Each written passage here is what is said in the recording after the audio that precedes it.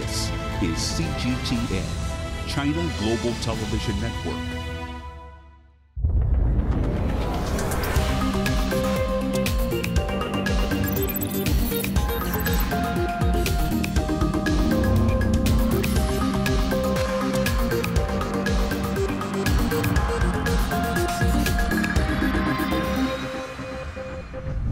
I'm Jo Colin in Peterborough, learning how to help our bees.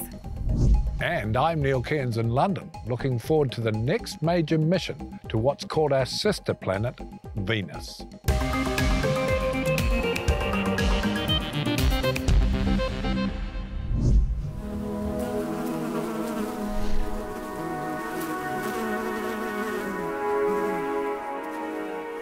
Bees pollinate a third of our food and 80% of flowering plants. But they're under threat from climate change, toxic pesticides, disease, and increasing habitat loss. I'm in Peterborough to learn about a simple method that could be part of the route to saving our bees. This is kind of how it looked before we intervened here. Right. Buglife is a UK-wide organisation dedicated to the conservation of bees, pollinators and all other invertebrates. So tell me about this meadow. So this is Holywell Ponds, and this is an area that is a wildlife site, but the meadow had become very degraded, and then a whole army of volunteers came out here and sowed seed on the ground. At the right time of year, it looks absolutely fantastic. It's full of flowers. And I say, now we just need to try and find some. Oh, here we go. Yeah, so there's some mallow here, and ragwort's usually quite good for pollinators for doing a fit count.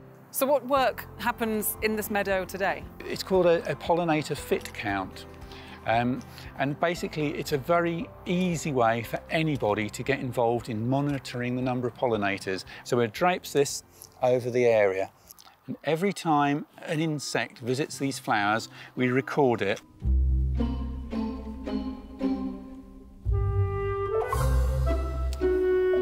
Unfortunately, we could be in for quite a long wait. Oh, and we have got, here we are, we've got a bug on here. Oh, yes. Carrying out some pollination, so that's an other insect. There's there another we are. hoverfly. Hoverfly, see it coming Yeah. in? There's a bee on that plant there. Because it all goes into a database by people doing it all over the country, and then they can average it out and see how our pollinators are doing. Let's find a good spot for our fit count. And again, just to remind ourselves, what's the importance of keeping our pollinator populations healthy? They're incredibly important to us. Roughly 1 in 3 of every mouthful of food we eat depends on pollination to some extent. Virtually every piece of fruit, so are tomatoes and aubergines and peppers and beans and peas. The beauty of our countryside, 8 out of 10 of our wildflowers would disappear within a matter of about 5 years.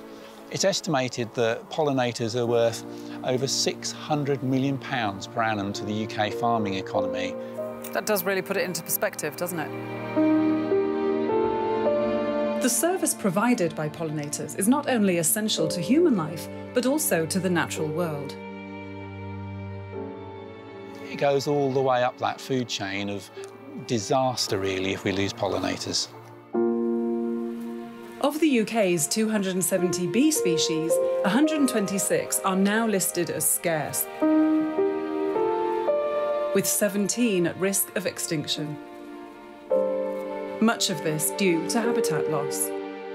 What kind of degradation are we looking at in the UK over the last few decades? Since the Second World War, we have lost 97% of the wildflower-rich land in this country. Now, that's an area roughly 1.5 times the size of Wales. That's a huge, huge area of pollinator food that's been lost. And the end result of it is that most of the good bits that are left are little isolated pockets, like almost pollinator zoos, and there's no way to get from one to the other for the poor pollinators. And this is why we need a solution for it, and this is kind of the ethos behind beelines.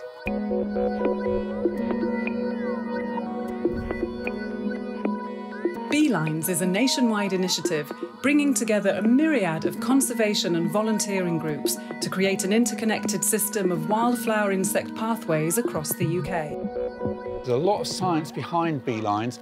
First of all, we map the places that are really good for pollinators on a local basis, usually on a county level. We draw imaginary lines on maps to join them up to start to put that connectivity back in there.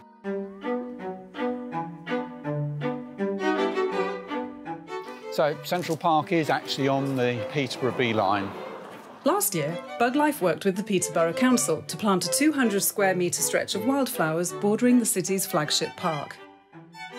And as you can see, they have now cut it. OK. Typical. So does cutting it down encourage it to grow back up? Yes, particularly the annuals, and quite a lot of these are annuals. So we've got things like the corn marigold, blue cornflowers. Those are all annuals.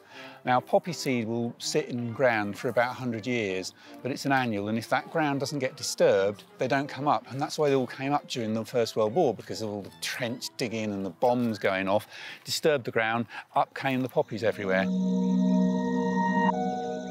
But the perennials, which there are some of in here, one of the daisy family, they will come back up whether you disturb the ground or not. Chopping stuff down does seem like it's the wrong thing to do, but meadow needs management. You know, naturally meadow would be grazed. I don't think they can really put a herd of sheep into the park. Do you keep a record as this gets mapped out? You're following it sort of around the country as these pockets get created? Yes, basically if you do something, you can upload it onto the map. If we do something, we upload it onto the map. As soon as you've got around 10% of a beeline in place in the form of stepping stones, it will become active.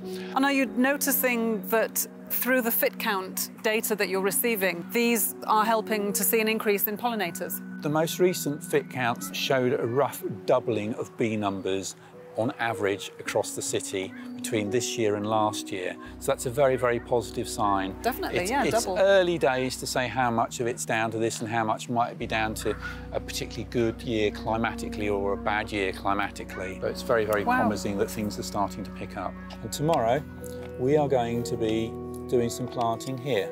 So you can start to see how these bits join up together. And we'll have made another great bit of pollinator connection. I have a feeling you're about to put me to work tomorrow, Paul. That's the idea. I'll come prepared. Wear your wellies. An important part of the Beeline initiative is to spread the message that everyone should get involved, from letting your lawns grow to garden and community wildflower spaces and even herb plants on windowsills. There is now more pollinator diversity in our urban landscape than in our rural landscape. We've gone very much monoculture out in the countryside, whereas in the urban landscape, people have at least got gardens and garden plants. So Paul has gathered together some volunteers this morning here at one of the local sports centres. So let's find out what's going on. I think one of the Beeline hookups is about to happen. So it's a really important part of a big national picture that you're taking part in, and we're really hopeful that we will be able to deliver one of the first bits of completed beeline in the country through Peterborough. Right, so we want to come over and grab ourselves some cones. That's it, then fill your cone up with the seeds and go off and find yourself one of these areas and start seeding it. A gentle little sprinkle on the ground. Where are these seeds from, Paul? Well, they've come from a wildflower seed provider. It's a mixture of annuals, perennials and grasses. And the reason for having that kind of mixture there is because in year one, you get a lovely display from the annuals. After that, the annuals will disappear unless the ground gets disturbed and the perennials will come into play. So now we need to go and find an area where these poles are that hasn't already been sown. Yeah. It's a bit thick, but... A bit heavy-handed. Shall I spread them out a bit? You're going to put some more in as well, yeah? If you plant them too close together, only a few of them end up surviving, whereas if you spread them out more, you'll get more of them actually survive. While some of us are better at following instructions, enthusiasm is important too. Oh, all at once. There's more. You can spread them out down here, look. Very enthusiastic spreading of seeds there. Paul, what's the advantage of getting community volunteers and citizen scientists involved? It's about local ownership. They're going to respect this space more and they're going to understand why it's happened far more than if we just come in and plant meadows everywhere. really quite fascinated what's been happening and how they're doing it and what they're doing it for. So now I can see why they've not cut the lawn.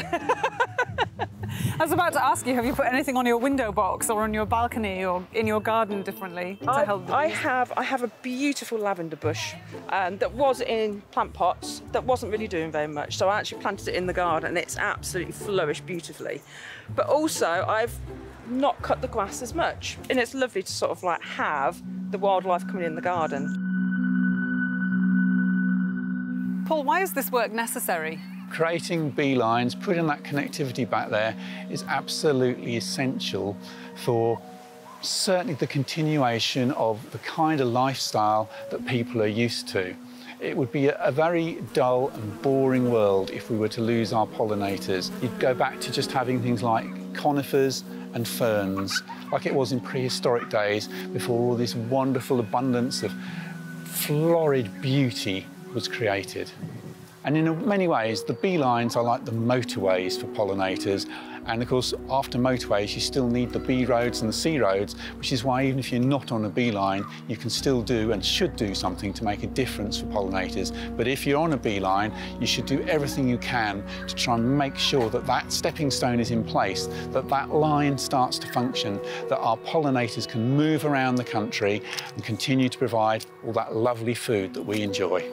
OK, everybody, it's now time to go stamping. So you can get all that aggression out by going and stamping on the ground and just pushing your seeds into the ground. Just a little thing can make a huge difference. And if we all make that little step, you would make one huge big step for nature. Sort out the bugs and the other things will sort themselves out.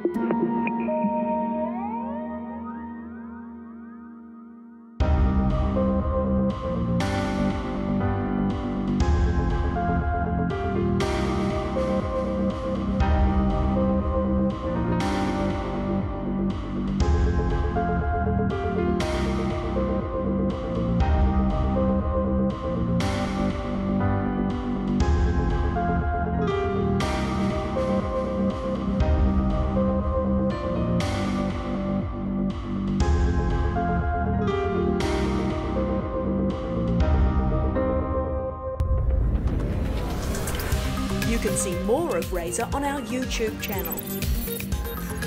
Search for Razor Science Show and it will take you straight there. Remember to subscribe and hit the bell button for notifications.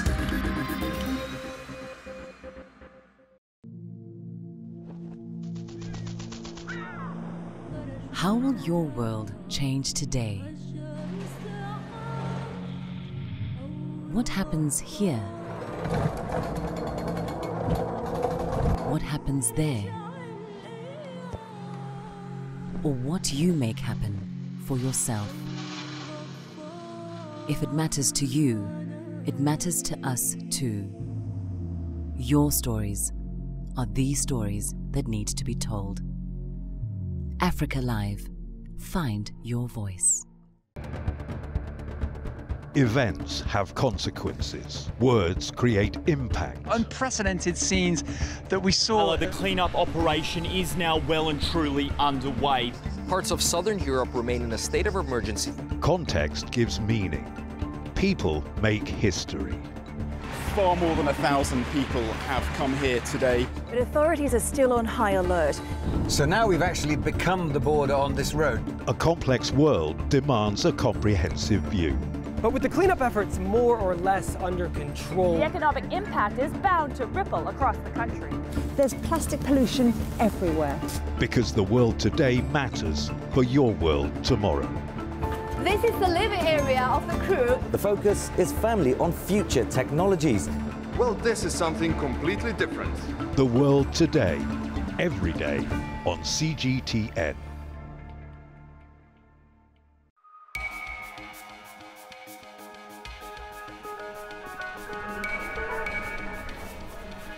You're watching breaking news on CGTN.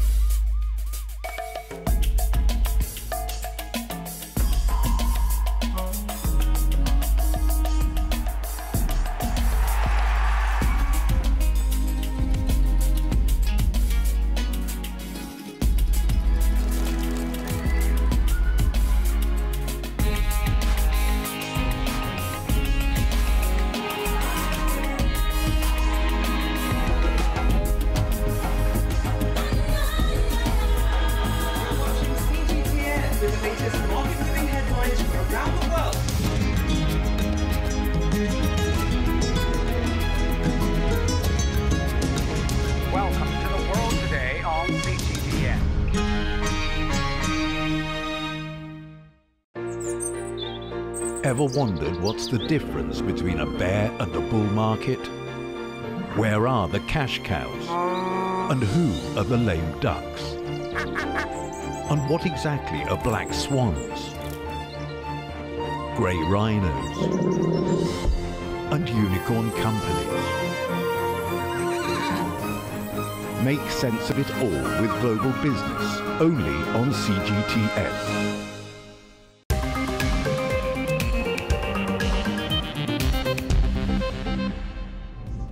The Dead Sea Scrolls are among the most important archaeological discoveries ever made. The majority were found in caves by the Dead Sea in the West Bank in the 1940s and 50s. They contained some of the oldest known versions of books of the Hebrew Bible and other texts such as calendars, legal documents and hymns, some dating back more than 2,200 years. A few scrolls were found almost intact, but there are 25,000 fragments from up to 1,000 different manuscripts, most made from animal skin, a puzzle that researchers have struggled to solve for decades. Genetic analysis may hold the answer. A team of researchers from Israel, the US, and Sweden have applied advanced DNA testing to 26 scroll fragments. While some DNA analysis was carried out in the 1990s, techniques were limited at the time. The new research uses deep sequencing technology, which reveals the specific sequence of 4 chemical building blocks of an organism's DNA and can be used to create a genetic fingerprint. This indicates where the samples came from the same animal and therefore most likely the same document. The samples were compared to the genomes of 10 animal species. 24 were found to be from sheep and the remaining 2 from cows. Cattle are not normally bred in the arid region where the scrolls were found, suggesting the materials originated further afield than previously thought. One of the findings was that 4 fragments, believed by some to be part of the same manuscript from the Book of Jeremiah, were actually from separate sources, as 2 were made from cowhide and 2 from sheephide. Coupled with other clues from the content, this suggests there were different versions of biblical texts circulating in different areas. The team hope to continue studying the Dead Sea Scrolls with the aim of revealing more of their mysteries in the future.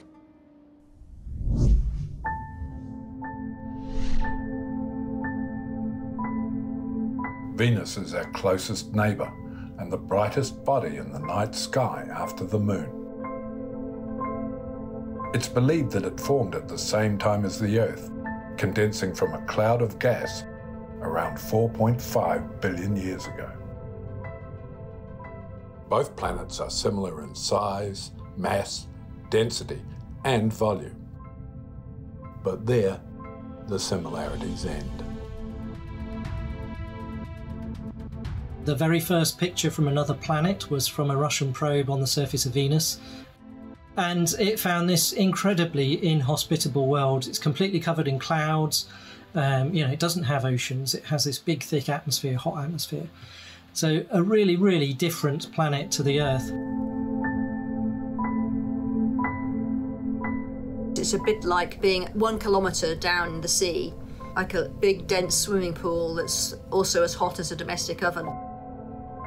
Spacecraft that have reached the surface of this planet have only survived for a few hours. And observations from orbit are difficult due to dense clouds. As a result, we currently only know about as much about Venus as we did about Mars in the 1970s. But 2 new NASA missions and 1 from the European Space Agency aim to change that. Professor Richard Ghail is leading the European Space Agency's Envision mission, fulfilling a lifetime curiosity about our nearest neighbour.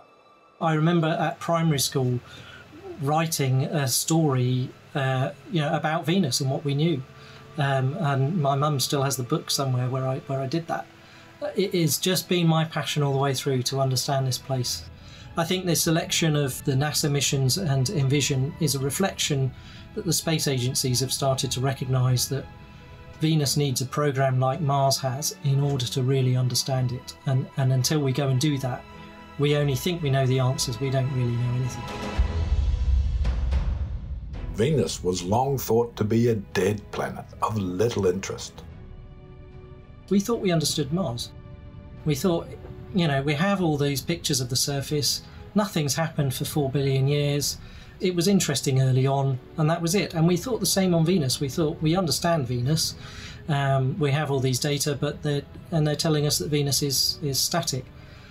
And what we've learned since is that Mars is nothing like that, and it's much, much more interesting. Mariner 2 lifted off and began its 3.5-month journey to Venus. In 1962, Venus was the first planet to be successfully visited by spacecraft. The Russian Venera probes and US Mariner missions brought back data of high winds and a dense atmosphere of 95% carbon dioxide. The Magellan NASA flyby in 1990 sent back low-quality images of the surface from orbit. It took another 16 years for a new mission to blast off, the Venus Express in 2006, which focused on the planet's atmosphere, and in 2010, the Japanese Akutsuki probe launched. Venus Express detected probably volcanic activity ongoing, and certainly in the recent past, and has shown us the atmosphere is very dynamic, much more dynamic than we would expect for a dead planet. And so we fully expect to find a lot more interest when we look in much more detail. Professor Ghail and his team believe that from learning more about Venus, we will also gain a wealth of knowledge about Earth. Geologist Dr. Philippa Mason is lead scientist on the mission. It's very similar to the Earth in many respects, and yet so tremendously different. How it's come to evolve to the way it is something that we don't yet understand fully. Venus may have been the first habitable world in the solar system, complete with an ocean and Earth-like climate. With this in mind, the mission aims to find insights into the potential future of Earth's atmosphere. The climate on Earth is very closely interrelated with and by the geology. We understand how the water and carbon are cycled. In the bigger picture, in the big sense, we don't really know how fragile the climate actually is.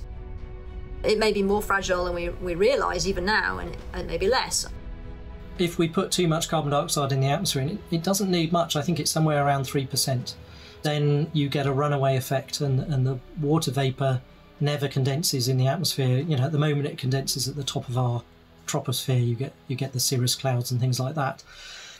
That wouldn't happen, and the water vapour gets into the upper atmosphere, and then it's lost to space, and you get this continuous runaway greenhouse effect, and you lose your oceans, and Earth turns into Venus.